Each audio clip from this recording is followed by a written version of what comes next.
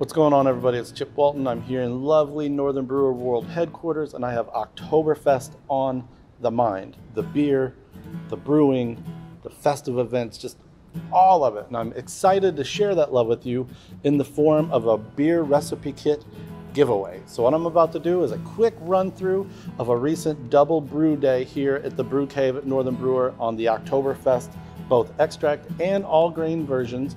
Talk about the steps and processes for both, and then stick around at the end. I'll let you know how you could enter to potentially win your own Oktoberfest beer recipe kit. Let's go.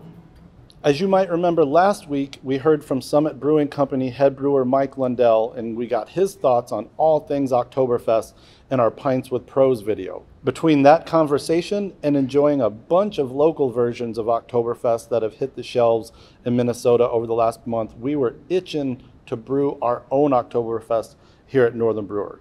We also have an annual Oktoberfest staff party each October here at HQ, so that was all the more reason for us to get into the brew cave and get some beer into fermenters.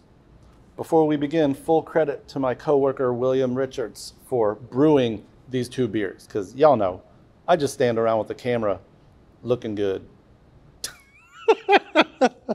For the all grain batch, we decided we wanted to use the Grainfather G30. As you can see, the all grain instructions come with the option of performing a traditional step mash or a single infusion mash. Either method will work, but since the G30 makes the step mash function very easy, we decided to run with it that way. I won't go deep into it here, but if you want to learn more about the process of step mashing and its effect on your homebrew, check out our Northern Brewer University Advanced All Grain video course on the topic. I'll link to the course and the trailer video in the video description below. Using his handy dandy Grainfather app, William plugged in the steps for the temperature increase and rest times of the step mash. The G30 basically takes over and takes care of the rest at that point. He admittedly fat-fingered entering the first step, which should be at 122 degrees Fahrenheit for the protein rest. We actually ended up doing it around 125, not a huge deal, that's still in the range. This first protein rest is for 20 minutes. That temp is then bumped up to 149 degrees Fahrenheit for a beta saccharification rest of about 30 minutes. After that, another increase to 158 degrees Fahrenheit for a 30-minute alpha sac rest. Then finally heated up to a mash out temp of 170, held that for 10 minutes before we drained and sparged this mash. What was most interesting about the step mash was how the texture and color of the wort changed with each step. You can see the progression here illustrated in this photo. To the left, there's a sample of the wort from the first mash step, the protein rest, in the mid 120s. It's starting out very light colored and very cloudy, very milky. The middle sample was pulled after the beta sac rest, and you can see it has become much clearer, much darker as well, closer to that classic Marzen-Style Oktoberfest color, thanks in part to the Munich and the dark Munich and the Care Munich malts that are included in this grist.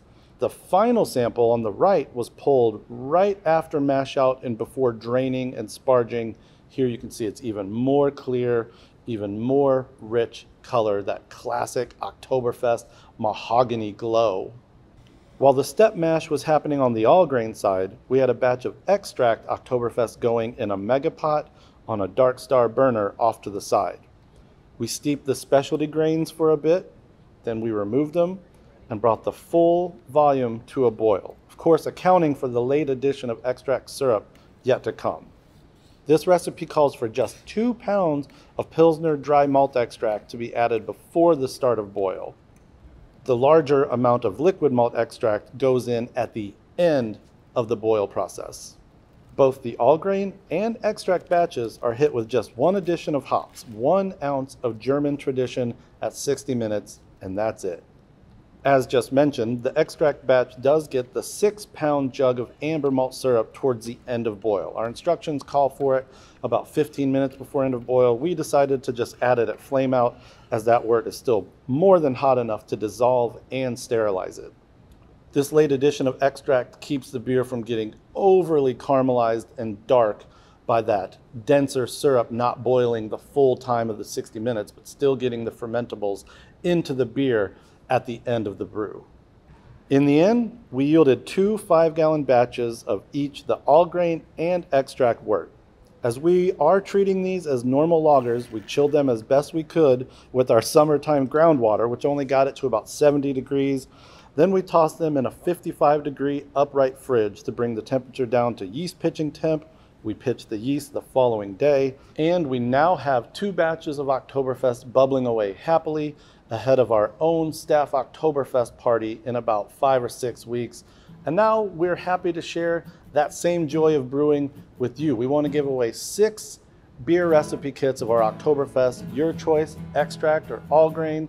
It'll come with yeast, it'll come with a can of fast prime and fast pitch to make both making a yeast starter and priming your finished beer that much easier. All you gotta do, in the comments below, leave a comment about your favorite pro brewery's Oktoberfest, whether it's international, whether it's your local down the street. Who's making the Oktoberfest or the Fest beer that you cannot live without? Leave that comment below.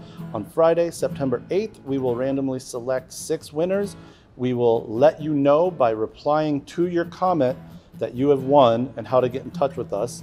We've learned the hard way in past giveaways. Do not believe any response from an account that is not our official Northern Brewer TV, capital N, capital B, capital TV, no spaces, no hyphens, no additional characters.